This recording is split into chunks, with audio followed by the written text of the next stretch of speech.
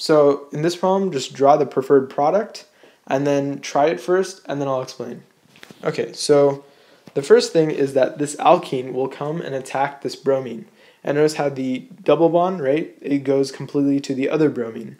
So what will happen is it will form a bridge formation, right? So notice how these are both wedges.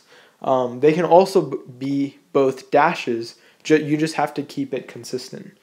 Then what will happen is the water, right, is the other reagent was water. So the water will come by and attack this spot. Notice how this spot is a tertiary carbon, right? And this spot is a secondary carbon. So it attacks right here because when this breaks off, temporarily there will be a carbocation, and a carbocation is more stable on a tertiary than a secondary. So the water will just go there, and the carbocation is just more stable there.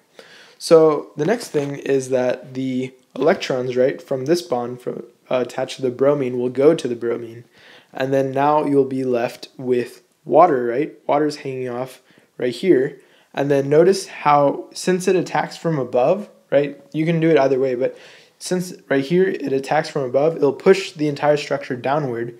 So that's why bromine's down like this, and then oxygen, it's a wedge, so it's pointing out. So just make sure that the water, right? The water and the bromine are different. So if this is a wedge, this should be a dash. If this was a dash, this should be a wedge. And also notice that this carbon, right? There's a carbon right here. That also got pushed down, so that became a dash. Because when it attacks from above, right, it'll push down everything. And notice how that carbon's also there, so it'll also push that carbon down. And that's why both of these are a dash, and then this one is a wedge. Now, it doesn't stay as an OH plus, right, because that's unstable, because charges are unstable. So the water will come by once again and steal a hydrogen, right?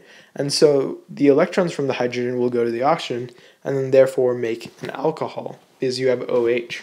And so the final structure will look like this with this stereochemistry. I hope that helped, and thanks for watching.